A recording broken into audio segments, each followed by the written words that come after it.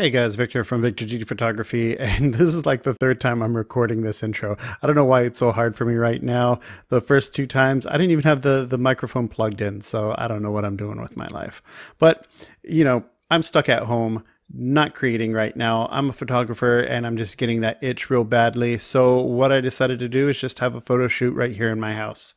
Luckily for me, I happen to be blessed with a beautiful wife who for some reason doesn't like modeling for me, but every once in a while I'm able to force her to, and we get some incredible images, and that's what we did today.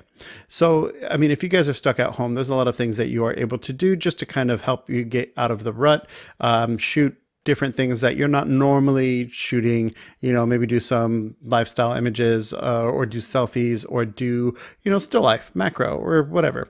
Or you can keep watching all of my videos and just binge watch them all and learn whatever you can learn possibly from the videos that I post. I don't know. I would like it if you guys did, but you know, to each their own. So the setup here is super simple. I didn't use any strobes or any external lighting. All we did was natural window light from the window right directly behind me and just shining directly onto my model itself. And this kind of gave like a little bit of a flatter image, which is what I was going for because I wanted to bring it into post and just fiddle around with Photoshop a little bit, get some dodge and burn in there, get some nice details and give it this kind of a painted glamour style look. The backdrop that I had was from capebackdrops.com. They're pretty simple backdrops. They're not anything crazy. I do think that they make different patterns and designs that you can pay for, but this is a 5x7, nothing huge, and it was pretty cheap, and it worked exactly for what I needed it for, and I think the images came out really great. So definitely check out the video and let me know what you guys think.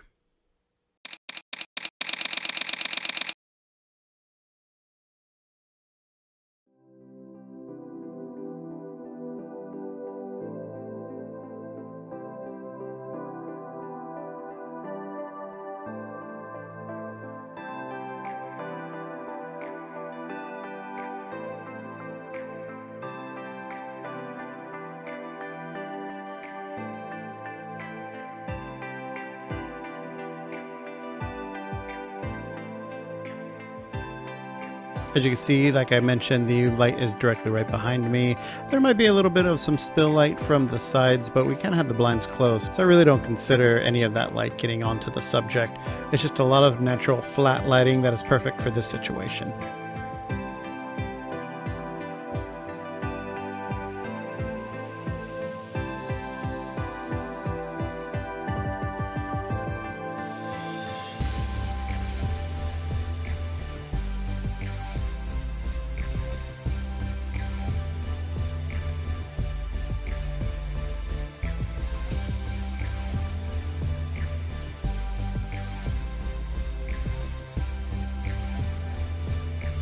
Another great thing to always remember is to not touch your models, even if you know them very well.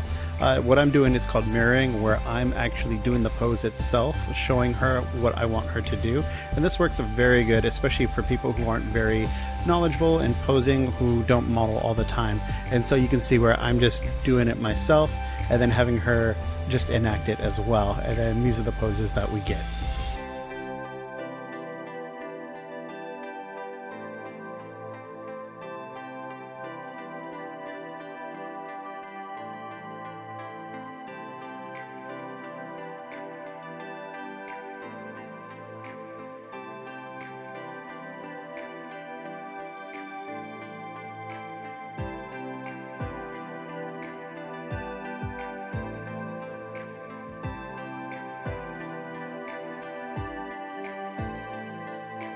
All right, that was the video. What do you think? You know, do you want me to try to force her to do more photo shoots for me? I think she did great, but you know, we wanted just to do something fun, something really simple, just to kind of get my creative juices going. And that's very important, especially for somebody like me who feel like I need to create often, otherwise I start to go crazy. So, I mean, if you're like that, definitely do whatever you need to do. I hope everybody's doing well. I hope everybody's staying safe. We're all getting through this together. This pandemic's going to end soon, and then we're all going to be out there shooting again. So like, comment, subscribe, and let me know what you guys think about the video. Otherwise, I'll talk to you guys next time. Bye.